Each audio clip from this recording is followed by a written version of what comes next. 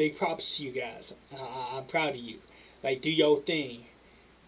But y'all, go check that book out when it comes out. Go see it, right? Go read it. I mean, I think these beautiful minds to go and create something like that, it's really, really cool. I really love it. I dig it, right? I dig it. And just to kind of see it come alive and have a positive message for the kids and all of this, like, that's dope. I like that. I do. Right? It's like, keep doing your thing, bro. Keep doing your thing. So, guys, we all gonna get into another one. We're gonna get into another one. This one is a little lengthy. I will say that it is a little lengthy.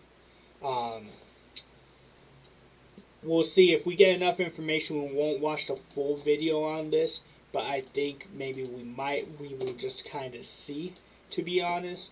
But yeah, let's go ahead and jump into this one. A list of police reforms the governor has says she supports includes making an officer's disciplinary history public. Because as News 13's Lizzie Mitri shows you on special assignment, if an officer breaks the rules in New Mexico right now, you may not find out about it. Yeah, I believe it. Protests this year have renewed a push for police reforms focused on accountability and transparency. Well, I think we've seen across the country, and certainly here in New Mexico, that public trust around our police departments has eroded. It's true that the relationship between law enforcement and the communities we serve right now is strained for obvious reasons. In response, Governor Michelle Lujan Grisham created the Council for Racial Justice, and threw her support behind legislative proposals like making police disciplinary history a matter of public record. Every single thing has to be on the table. Right now, each law enforcement agency in New Mexico can interpret the state's public records law differently. For instance, on special assignment, KRQE has obtained stacks of records detailing internal affairs investigations and disciplinary records of officers with the Albuquerque Police Department. But many other departments in the state will not let the public see those records. This is the denial the city of Belen sent us, refusing to release records after a Belen police officer was investigated twice in July for his conduct. In Santa Fe, the Santa Fe Reporter is suing the police department over its policy to keep disciplinary records secret.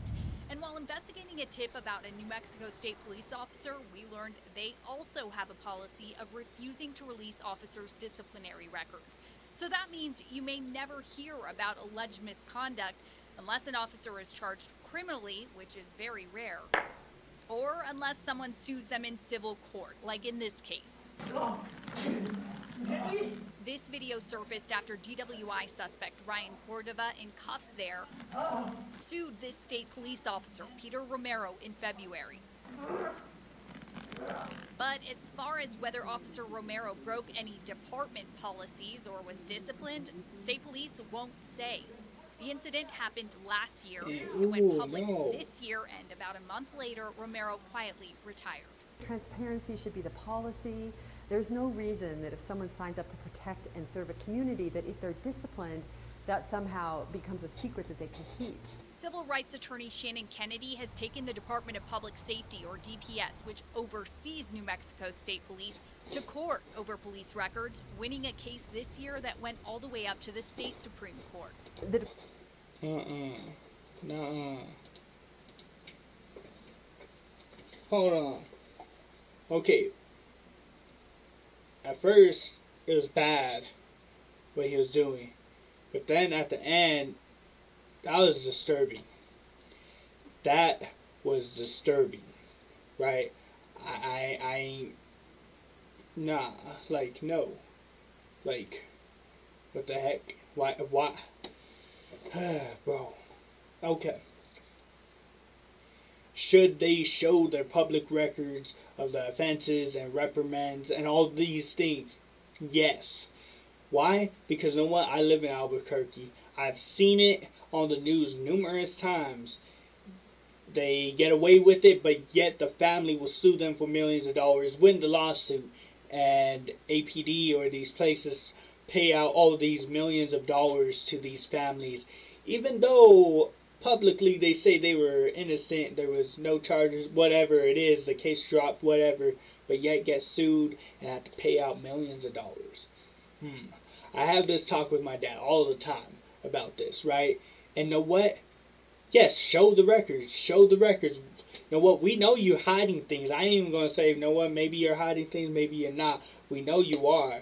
Because, you know what, we see these incidents, but then when they try to go and get the records, you're like, nah, our policy says no. Our policy says no. Why is that? Why is that? Why are you not showing us the records, right? Why aren't you showing us the records? Come on. Just let us see what's going on. Let us see how you're reprimanding these people, right? Because you know what? Okay, I understand your job is stressful. I understand your job is scary at times. I do understand that so much. But it's like you need to get reprimanded for your actions, right?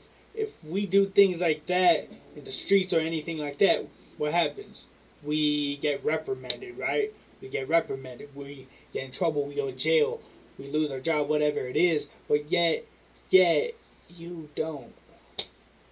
But yet your company, your department pays out millions of dollars.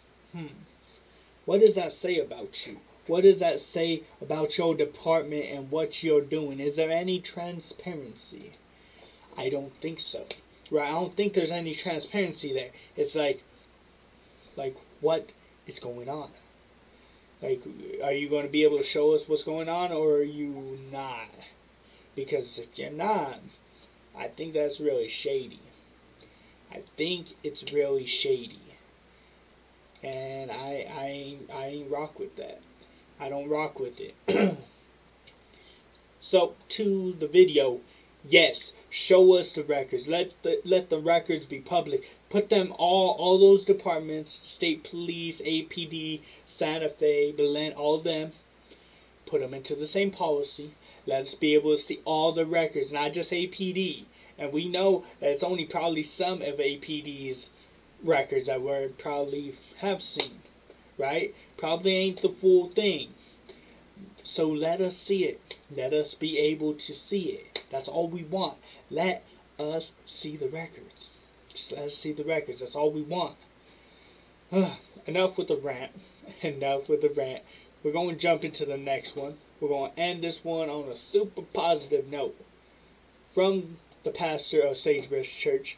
Yes, I am being a little biased because it is my church. I understand. It's okay. It's okay. He put up a small clip. So, of course, I'm going to react to it because it's going to be easy to react to it. It's not going to be a super long video. I don't have to go into the sermon. I ain't got to find a little snippet. They already did it for me. Thank you. Thank you. So, the title of this one, right? The title of this one is, We Are Not Here by Accident.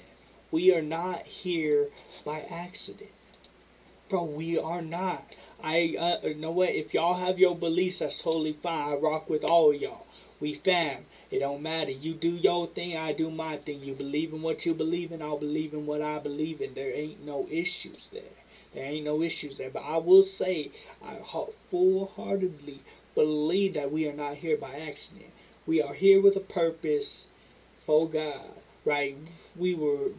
He knew us before we were in our mother's womb, right? He had this all destined for us. And I ain't here to get political. I ain't here to get in arguments, none of that.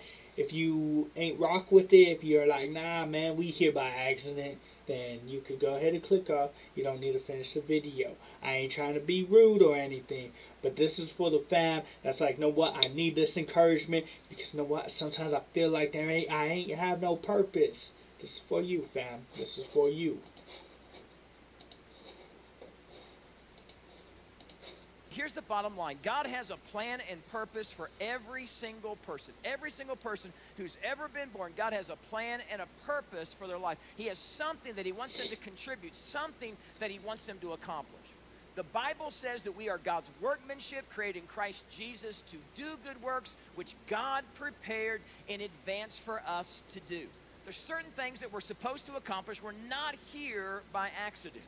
There was a little girl, she came up to her mom. She said, Mom, I'm curious, how did the human race begin? And the mom said, well, daughter, this is how it started. Way back, God created the heavens and the earth, and then he created